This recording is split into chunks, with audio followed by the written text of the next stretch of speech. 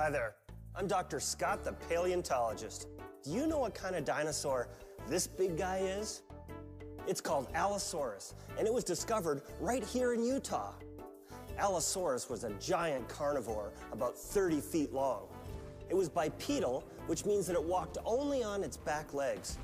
And Allosaurus is part of a famous group of dinosaurs called Theropods. Let's take a look at some of its features. Three-toed feet, large claws on its hands, plenty of sharp teeth for eating meat, and a long tail to help this predator stay balanced. Can you name a few theropods?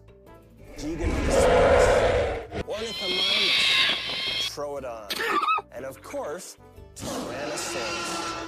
And don't forget my theropod friend here, Allosaurus. Okay, get outside, get into nature, and make your own discoveries.